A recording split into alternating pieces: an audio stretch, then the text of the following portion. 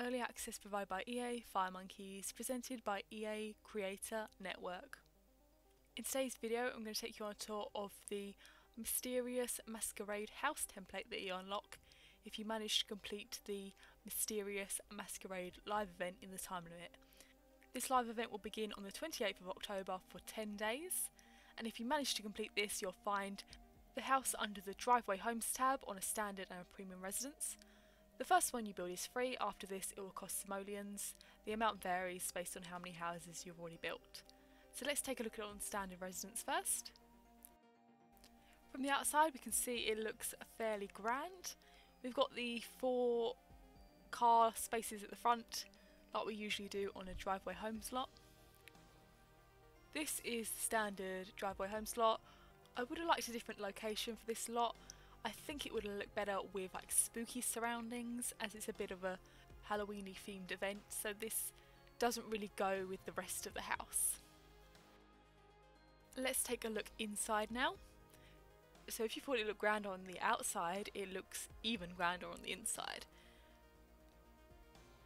We've got that gorgeous staircase that you unlock in this live event. That is the main feature of this entrance hallway here. And then we have 2 door frames leading to the separate sides of the house. The one on this side leads into sort of like a museum-y area. It's a bit strange. I'm not really sure why. There's a staircase there that goes downstairs to the basement. We'll check that out in a bit. Let's finish looking around this floor first. This room is more like it. We've got a large living area with the dance floor at the back here. Lots of those pillars that you unlock in the live event. And on this side of the room we've got, I don't really know how to explain it, it's just a room with a seat in it. And then this looks like an office. So I'm not really sure why on one side we've got a museum and the other side we've got an office. Maybe that's meant to be like a reception to greet people into the museum. I'm just sort of making stuff up because I really do not know. Let's take a look at the basement level now. So this looks more like a home rather than a public area. So we've got the gym in the first room here.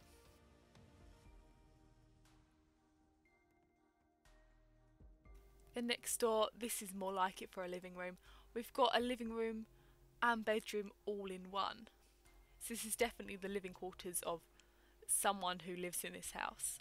I'm not really sure who the house is designed for.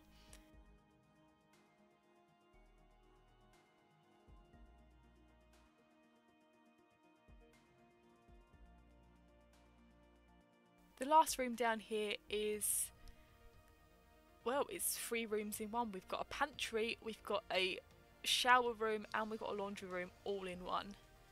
I think the person who built this house thought we had a certain number of rooms that they had to use. I don't know why you would put a pantry in with a toilet or the hygiene there. No, I really do not like that. I would remove the whole pantry part and add a separate room for the pantry there. The laundry room being in with it is still not ideal, but I would take that over the pantry being in there. So let's take a look at the second floor now. So the large grand staircase leads up to a floor with a grand piano on it. And we lead through there into the dining room. There's also a bar in this room. There's only space at that really large table for 4 seats though. That is an 8-seat table, so I don't know why we're missing seats there. Especially as this is such a large house, they probably have lots of guests.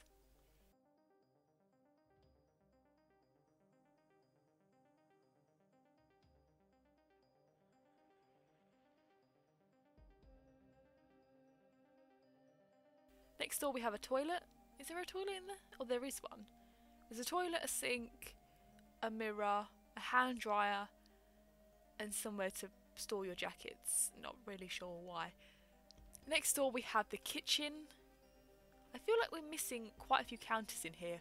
We've got the pantry cupboard at the end here, a fridge at the end, but there's no counters in between. I feel like we need some counters there.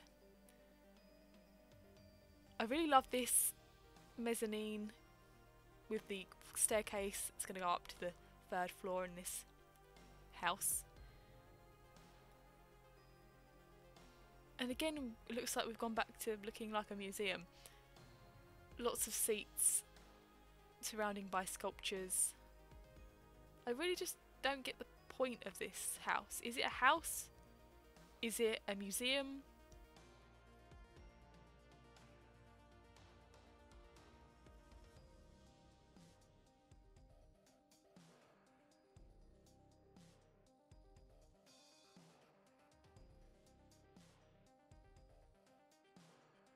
Let's take a look in the bedrooms now. So there are 2 bedrooms up here. So maybe it is actually a hotel. Whatever it is, I don't think the decor goes with the rest of this house. It definitely doesn't go with those curtains. I feel like this floor was just an afterthought.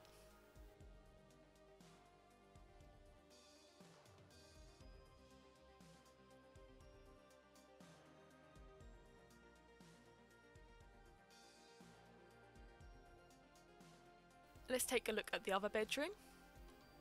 Again, the decor is pretty much the same as the previous bedroom. And again, it has an ensuite. Although actually, there are 2 doors, so there's one coming from the landing and one coming from the bedroom. So that makes me think it's probably not a hotel.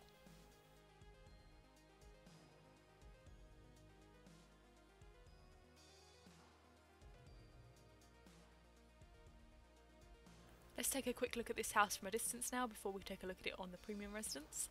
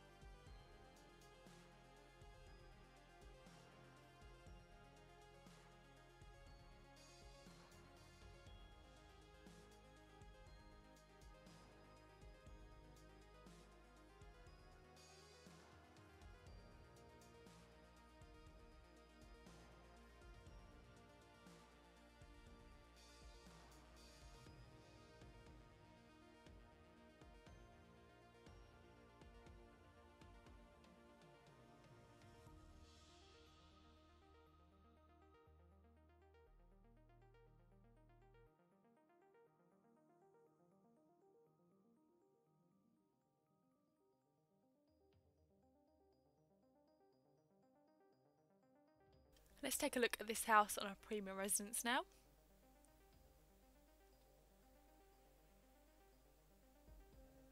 You can see that most of the house is the same, but as we get towards the back, there are a few differences. This beautiful balcony top garden is one of the differences, but we'll get to the others a little bit later on.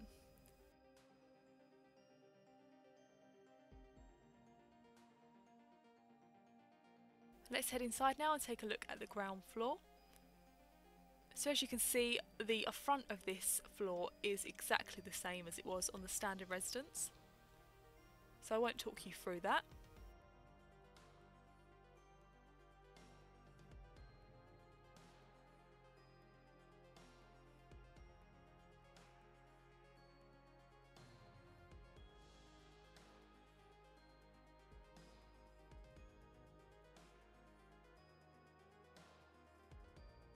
The back part though is different.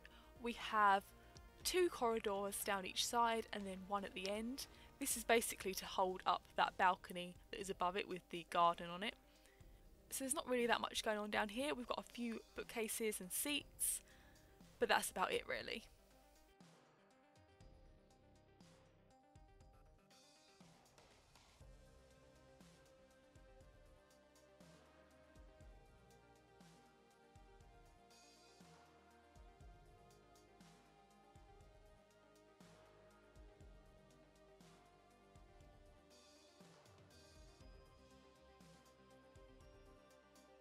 There are no doors on the second floor to get to the balcony. You've got this staircase here. I think that works really well on the balcony. And you've got the matching railings around the edge of the balcony. The seats for that table are too far away. I don't know why they're a square away from the table. I do like this balcony, but I think it needs to be spookier. I'm getting like romantic garden vibes from this rather than masquerade ball vibes.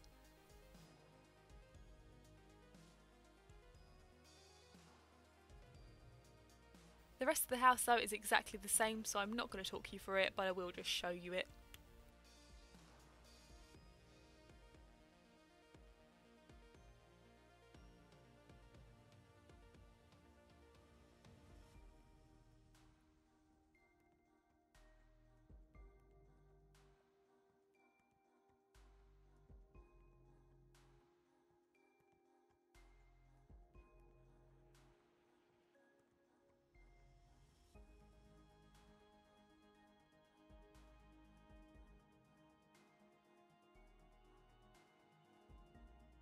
If you would like to see all of the prizes available in this live event, check out my video, the link is in the description.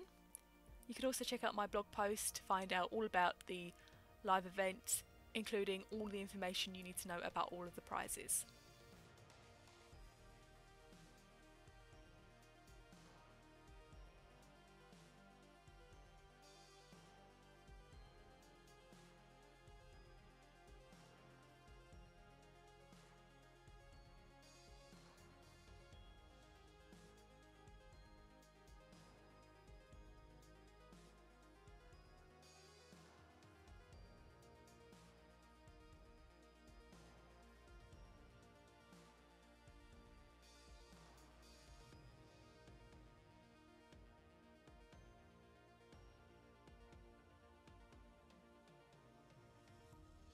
God, I really cannot look at this health hazard of a room.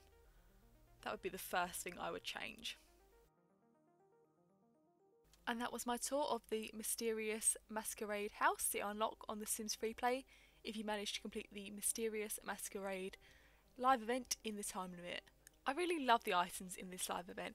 I just feel that this house is such a letdown because firstly it's not really a house, it's more like a museum with bedrooms in it, and secondly it's not Halloweeny enough for me. We've gone to the trouble of unlocking the Halloween themed masquerade ball items and they haven't really been put to good use in this house. The decor in some parts is just completely wrong for the style of this live event. The Mysterious Masquerade Live Event will be available from the 28th of October 2021. Thanks for watching, bye!